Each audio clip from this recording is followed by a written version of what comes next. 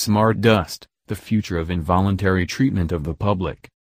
By Waking Times. Smart dust is a name given to extremely small computing particles, RFID chips, or other very small technologies. A popular article from Extreme Tech describes it in the headline, Smart Dust, a complete computer that's smaller than a grain of sand.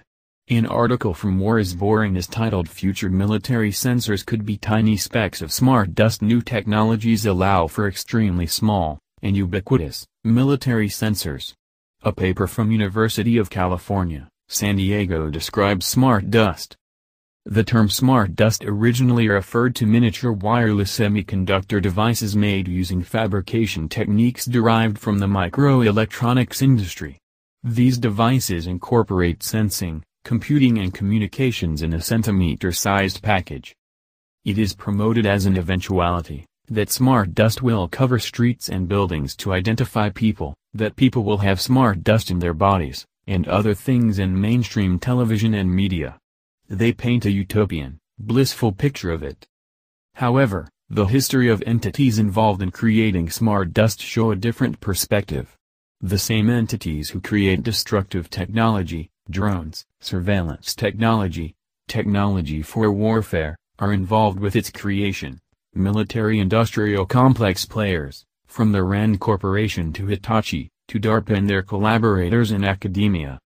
As with all technology, the people who wield it determine whether it's used for the benefit of, or against the common people. The concepts for smart dust emerged from a workshop at RAND in 1992 and a series of DARPA ISOT studies in the mid-1990s due to the potential military applications of the technology. The work was strongly influenced by work at UCLA and the University of Michigan during that period. The RAND Corporation has been involved in morally reprehensible warfare, think tank activity and strategy in particular, for several decades. They were involved in nuclear war strategy, disrespecting the lives of everyone on the planet in scenarios where nuclear bombs would be detonated to retaliate against Russia at the expense of all life on Earth. Such apocalyptic scenarios are explored in many RAND publications, and in 2016, they examined possibilities of war with China. RAND has published several papers about spraying the skies, involuntarily treating whole populations with chemicals to geoengineer the weather. One is titled Governing Geoengineering Research, a Political and Technical Vulnerability Analysis of Potential Near-Term Options.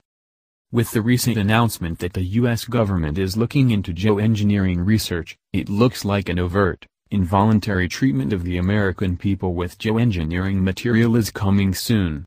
They act as if they aren't already spraying us. RAND is likely to be involved with complex science used for control over populations, as implied in a publication of theirs. It reads: Beyond the agricultural and industrial revolutions of the past, a global technology revolution is currently changing the world. This book discusses the broad, multidisciplinary, and synergistic trends in this revolution, including genomics, cloning, biomedical engineering, smart materials, agile manufacturing, nanofabricated computation devices, and integrated microsystems. A central, historical player in Japan's military-industrial complex, Hitachi developed some of the smallest smart dust particles ever disclosed to the public, a full 15 years ago with the announcement of a 0.4 mm by 0.4 mm external antenna microchip. As far back as 2001, smart dust was this small. It is depicted in this popular meme still circulating on social media.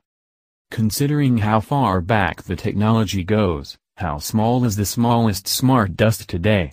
Could it be small enough to perform functions inside the human body, or be involuntarily sprayed on us without us realizing it? Considering what we don't know about the inner workings of DARPA, the institutes of technology so influential to modern warfare, and other historically dangerous institutions, what technology similar to smart dust could they be pioneering or even experimenting on us with? Understanding the history of recent human experimentation is necessary to understand the probability of involuntary treatment with smart dust. A paper from the University of California, San Diego is titled Smart Dust, Self-Assembling, self-orienting photonic crystals of porous sea. It is about micrometer-sized one-dimensional photonic crystals of porous sea that spontaneously assemble, orient, and sense their local environment. A June 2016 Singularity Hub article is titled "Smart Dust is Coming, New Camera is the Size of a Grain of Salt." The article reads, in a new University of Stuttgart paper published in Nature Photonics, scientists describe tiny 3D printed lenses and show how they can take super sharp images. Each lens is 120 millionths of a meter in diameter, roughly the size of a grain of table salt, and because they're 3D printed in one piece, complexity is no barrier. Any lens configuration that can be designed on a computer can be printed and used.